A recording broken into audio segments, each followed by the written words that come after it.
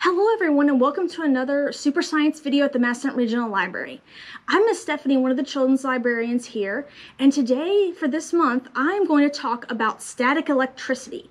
Now electricity is a word that you may have heard a lot of, and basically what it means is there's these really tiny particles called electrons and neutrons, and they create energy, and this energy can do many things. Like when we look outside during a thunderstorm, the lightning is a form of electricity. And electricity is also what makes our lights come on and what makes our computers and our phones and all sorts of other things. And electricity can be a bit dangerous, so don't stick anything in light sockets or do anything with electricity unless you talk to your adult about it. However, today I'm going to talk about a really small part of electricity, and it's called static electricity. What static electricity is, it's a buildup of electrical charge, like those little tiny particles, on the surface of a thing or an object. And it's called static because static means it's in one spot only. It's not going to flow through like telephone wires or plugs to your laptop, computer, or phone charger. And it's going to just stay in one place. For example, I'm going to show you a really basic form by this balloon. So let me blow the balloon up real quick.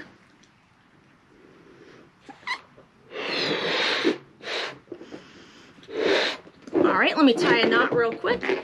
And then the nice thing about static electricity is it's not very powerful. You still want to have an adult around when you do these experiments, but it's not going to hurt you. I'm just going to show you what one thing static electricity can do. Okay, so what I was saying is you can rub it on a sweater or this dishcloth. So what I'm going to do, I've blown up the balloon and I'm going to rub it on the dishcloth for a few seconds, and this is going to create a charge.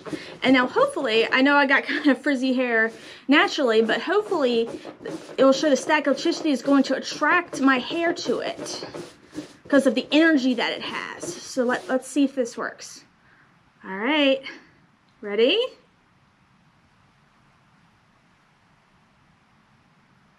Oh, look, it's coming up. Oh, yep, see? It's attracted to it. And static electricity can work in other ways as well. So let's get started on our experiment with the salt and pepper. And all you need is just a few things around the house, and you can just see how another way static electricity is working. So let's go ahead and get started. Okay, for our experiment today, we're just going to need a few things around the house. First, you're going to need a sweater or a dishcloth to use to create the static electricity. You'll need a paper plate or a plastic plate. I did an orange one, so it's going to be a little easier for you guys to see what's going to happen in this experiment. You'll need a plastic spoon. You will need salt and pepper. And I just used packs that I found around my place from takeout, but if you don't have those around your house, you can just use a spoonful of salt and a spoonful of pepper. So let me move the camera so you guys can see what happens when we do a buildup of static electricity and how that affects or changes the salt and the pepper. So hold on a second, let me adjust the camera real quick.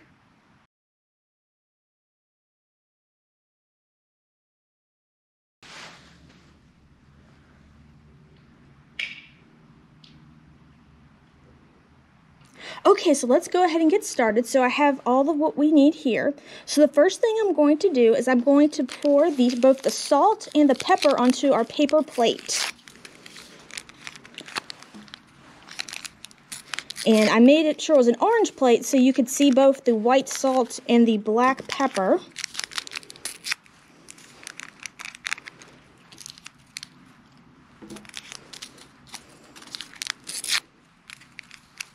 Alright, so I'm just going to mix it a little bit on the plate so they're together. Now, you may have heard a term called opposites attract, and that's because it came from electricity, where there is a positive or a negative charge, and the positive and the negative charge attract together. Now, for here, the positive charge is going to be this pepper here because it's lighter than the salt. So when there's an energy of the static electricity, is going to make that be attracted to the spoon here.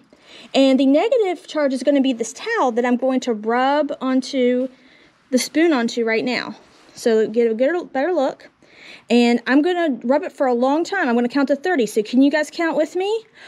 1, 2, 3, 4, 5, 6, 7, 8, 9, 10, 11, 12, 13, 14, 15, 16, 17, 18, 19, 20, 21, 22, 23, 24, 25, 26, 27, 28, 29, 30. All right, good job. Now, the positive is the pepper, and the negative is this charged up spoon. So let's see what happens. Oh, looky what we got here. The pepper went onto the spoon because of it was attracted to the energy, and the salt is still on the plate because it's lighter. So this is a cool way to show about electricity, but it's also a fun way, a trick you could show your friends and family about how you can separate salt and pepper. So that was a lot of fun. Now let me show you guys a few books that I looked at to do this experiment. All right, I hope you really enjoyed that fun experiment that we just did. And I just wanted to share with you a couple books that I used when I was doing some research to make this video.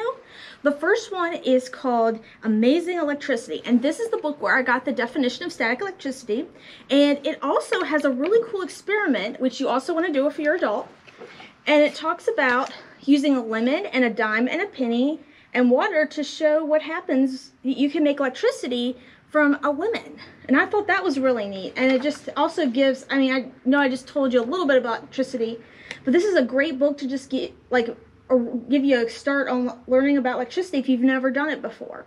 And the second book I wanted to share today is the Eyewitness Book Electricity. And this is a great series, especially for you guys who love history. I love history a lot too. And it talks about the history of electricity, and it is kind of got a lot of words in it, as you can see, but let me get a little closer to the camera. It also talks about the history, but it also shows really cool pictures of when people were discovering electricity in the 1800s, how they used it, and you can just enjoy it for just the pictures alone. You don't have to read everything about it. And this one is when they were learning how to get electricity to do magnets. You may have learned about magnets in school or other places. And so these are both really great books if you'd like to learn more about electricity. Thank you so much for joining us this month to learn about static electricity. I look forward to sharing more science with you soon. Have a good day. Bye.